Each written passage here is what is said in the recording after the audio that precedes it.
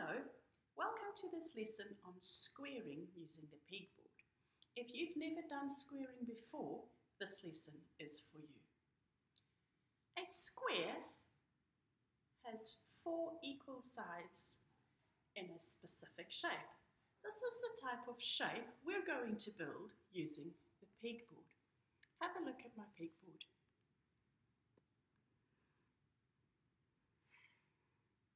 This is our pegboard, and here is our container with pegs.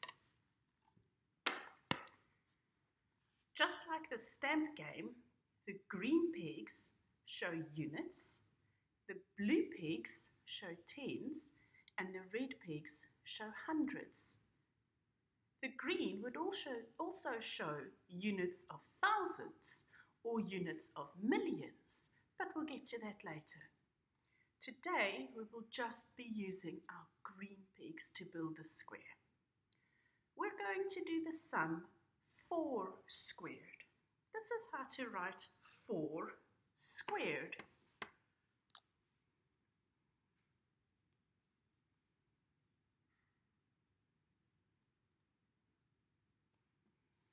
The tiny little 2 at the top is called an exponent. That shows that this number, in our case 4, is multiplied by itself. So it's the same as saying 4 times 4. Let's try find out, using our pegboard, what 4 squared will be. I'm going to write my sum on this paper. We are doing 4 multiplied by 4. We will start in the bottom right-hand corner of the pegboard with our first peg showing 1. But we are doing 4.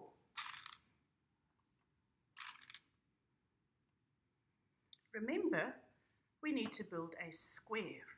So if we're building 4 pegs this way, we also need 4 pegs this way. This peg is already there. We don't need to count it again. It goes this way and this way.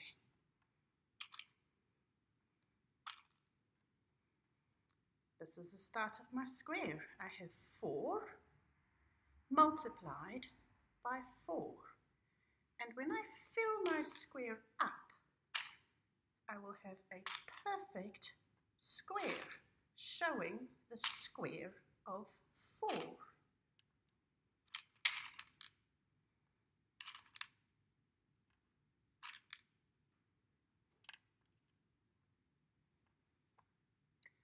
You might see the similarity between this 4 squared and the yellow 4 squared on our bead frame. Do you remember working with that?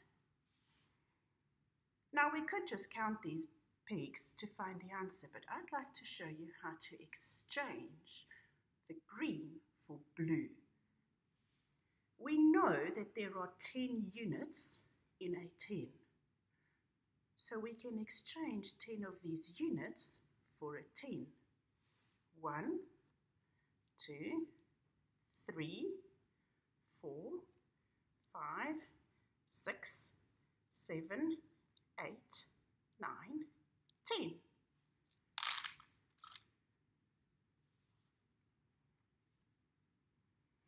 I can see that this is less than 10. 1, 2, 3, 4, 5, 6. I cannot exchange them. I'm going to put them next to my 10 to show the answer.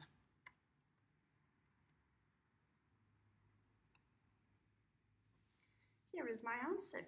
It shows 1 10 and 6 units. Let's write that down.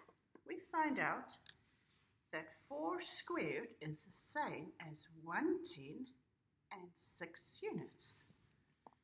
16. 4 squared is 16.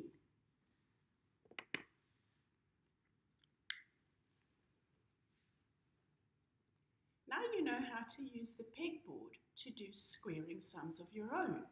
You could even go up up to 12 or 15 or 22 squared, depending on the number of holes that you have in your pegboard. You could use the virtual pegboard in our classroom and on the maths tab to try and work out some squaring sums. If you don't feel like just using the virtual pegboard, you could use any small objects that you could manipulate with your hands. You could use beans or buttons or beads or even bits of paper to show the pegs. Remember to exchange if you have anything more than 10. Thank you for joining me for this lesson. I'll see you later.